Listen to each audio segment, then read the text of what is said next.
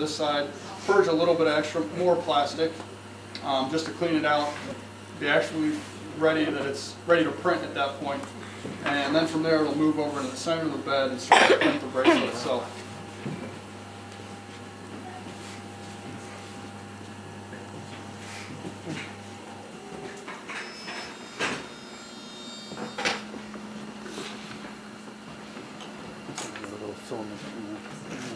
Yeah, so what it'll do, it'll just kind of knock it all itself off, and eventually it'll be.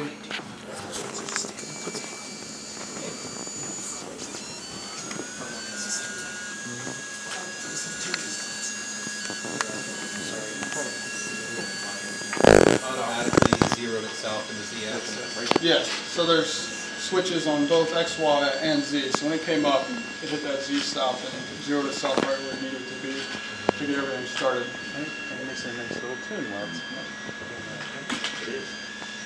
So then, first thing it did, it created what's called a skirt. Basically, it's an extra ring of plastic that it creates around the part before it starts printing the actual part. And that once again is really used to purge more of the plastic out and make sure the extruder's ready to go, ready to print as soon as it starts and actually wants to print. You ever had any issues where it didn't make adhesion? Yeah, and that mostly was because of the distance between the nozzle and the bed at that very first layer. So when I set up and level the machine, I have to use like a feeler gauge to set the distance between the nozzle and the bed. And then there's screws underneath the bed that will allow you to adjust how level it is. Then you can use the Z end stop. There's a screw on that that will allow you to adjust where that stops at. Calibrate. So you can calibrate from there. And a lot of the problems, if you have adhesion problems, a lot of it comes down to how that distance between the nozzle and the bed at the first layer and how fast you're moving on the first layer. It's always better to move fairly slow on that very first layer to get the best adhesion, which results in a finished print pretty much every time. If that first layer goes down well, you're pretty much set for the rest of the print. Or you're a bunch of spaghetti. Yeah. But don't leave your house. Yeah, if you leave your house, you can have some devastating results. Have you ever had any issues with the temperature of the room? I have not. I've had it just like set up in my office essentially. It's just an extra bedroom, but yeah, the room is the same temperature as a house, and I've never had any issues with it from that.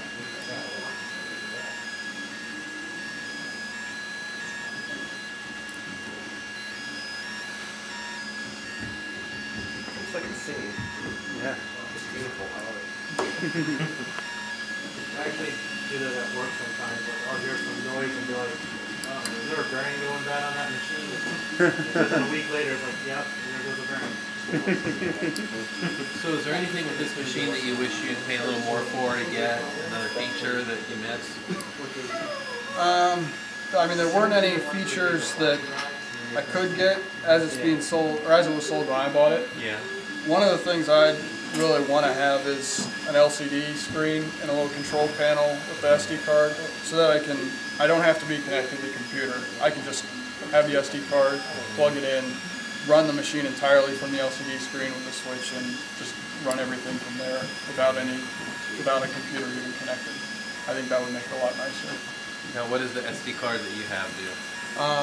They came with the SD card reader, so you can take your G-code files, your text files, put them on the SD card, then put them into the printer.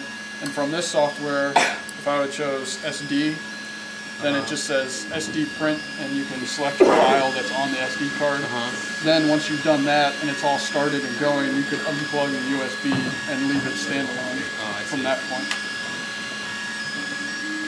And this is software that came with the printer? This is software that you can download for free. It's open source software. It didn't come with the printer in any way. I just downloaded it. So, what was that free modeling software called? Like There's multiples. 3ds. There's 123D. There's CAD, SCAD, something like Open that. SCAD is the one that you can actually,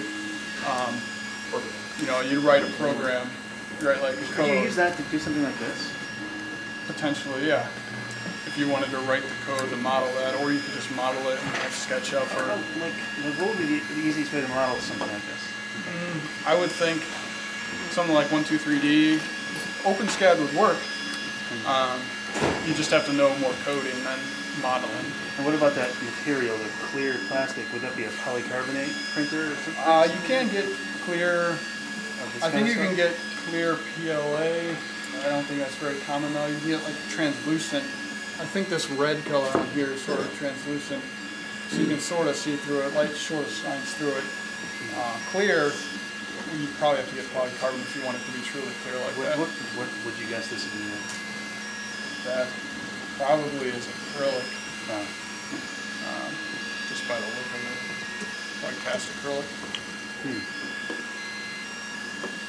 So you had a lot of good ideas for software in your slides. Would we be able to just maybe get that on the SYN HAK wiki or some common reference that we could see all the ideas you had? The presentation was just a Google presentation, so I can probably make that open and link it.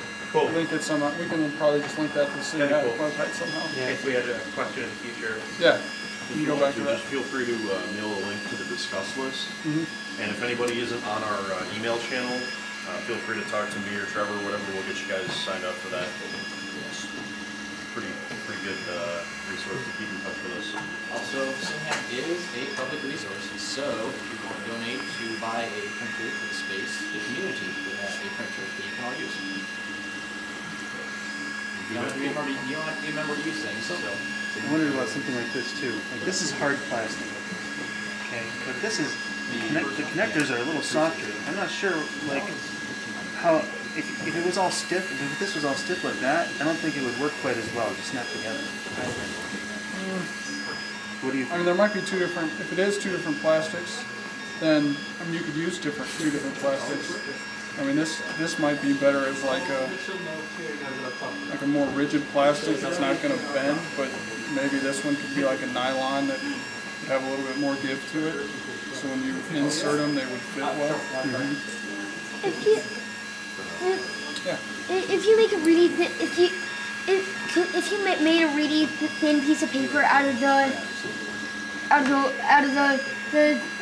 thing with wood. Yeah. I mean, like a real thin piece of plastic. Yeah. Do you think you might be able to like fold it like paper? Yeah, I think you would. It might. I don't know how brittle it is. It might crack when you fold it. Yeah. But you could potentially fold it. I know there's different ways. If you heat up plastic, sometimes you can fold it and it won't crack.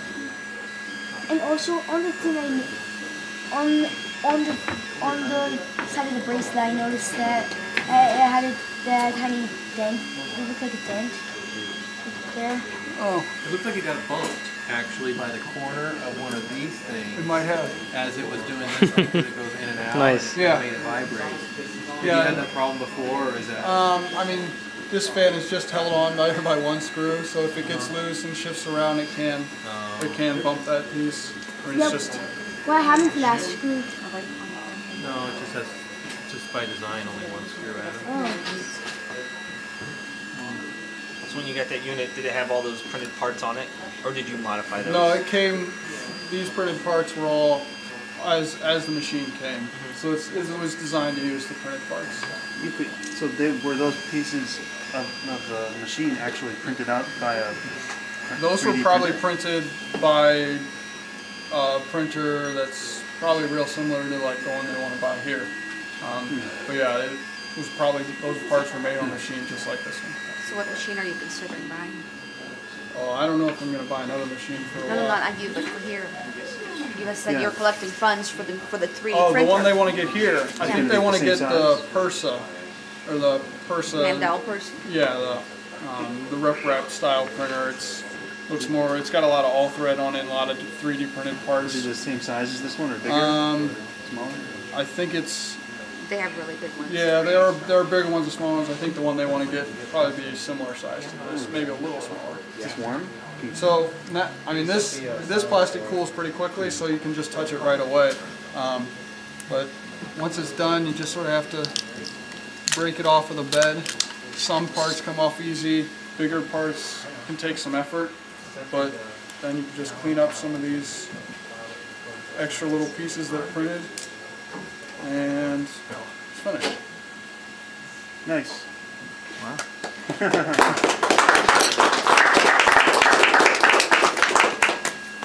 All right, so I think, let's go ahead and let Lily here, she's from a company, Filaco. As far as I know, they're from Norton. They're a filament supplier. They've got some stuff there. I'm going to go ahead and let her sort of explain what her company can provide. I guess it's cool that there's a local company, a real local company from here that's in this industry at least. Would you want the mic or? I don't know. Can you hear me? Yep. Yeah, but that's being recorded. Okay, all right. So Doug, thank you for the invite. We actually did hear about it from someone else who saw a note posted on Academy's campus and sent it to us.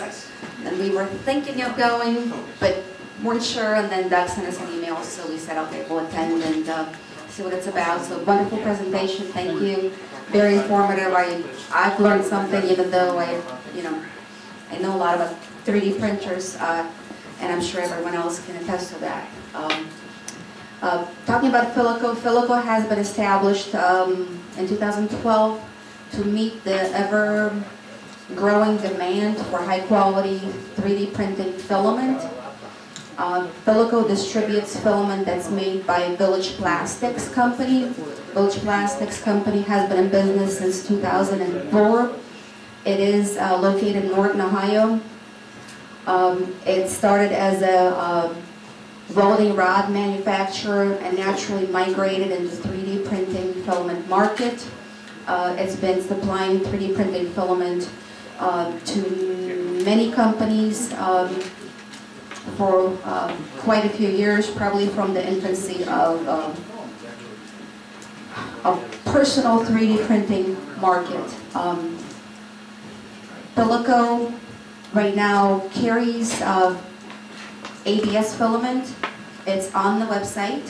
If you go to www.filaco.com, it has ABS filament in different colors. They are on the table.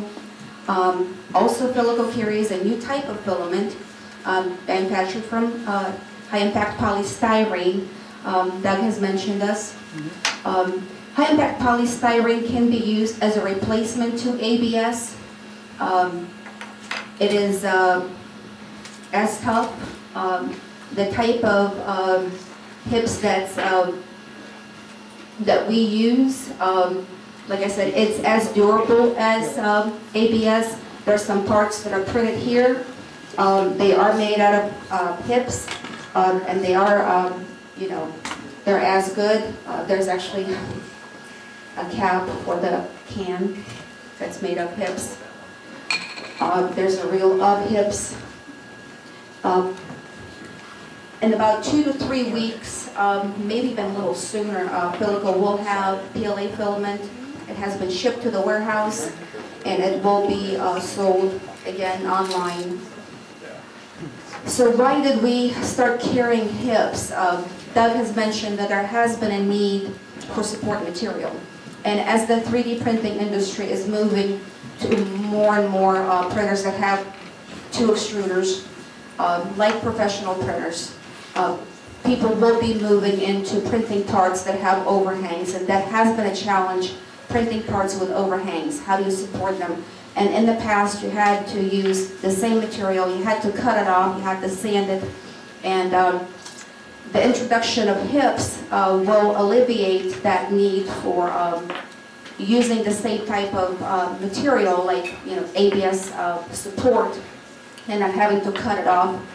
Hips breaks off from ABS very easily. In addition, a customer of ours has discovered another great way to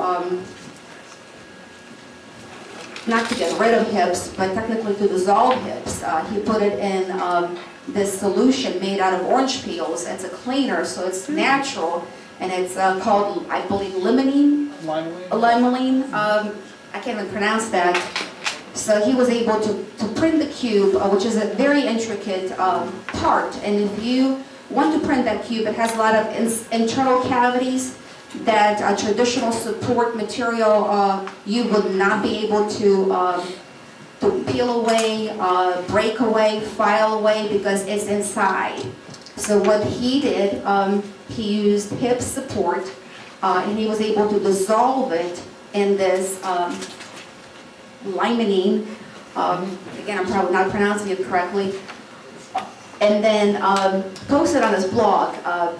His blog post got picked up by many different other online publications, including Make Magazine. If you're here, I'm sure you've heard of it. So that was very exciting to have our filament we developed to be featured on the front page of Make Magazine site. So we were, happy to see that. Since that time, we've had a variety of different companies order it. I mean, we can say that NASA has ordered it, which was very exciting. There were universities that have ordered it. We have had a lot of inquiries from abroad. We've sent samples to Germany. We're sending samples to UK. So it's been a fun development, I think, in 3D printing industry to have this support material to be able to use as a peel-away support as well as a dissolvable support. Again, there's a great need in the personal printing market for support material. With more and more printers that have two extruders, HIPS is one, and we know that Village Plastics, who is our supplier, is working feverishly on developing a water-soluble filament. Right now, Filaco has exclusive rights to some of those materials.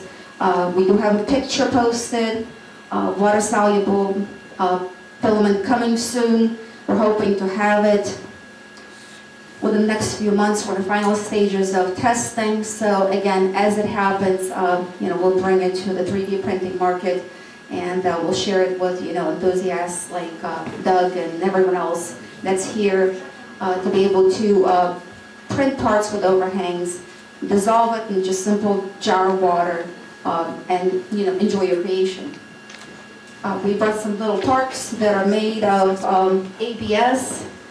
We have some, again, new materials that are coming. There is flexible PLA. It is available in Germany. There's some testing being done here locally.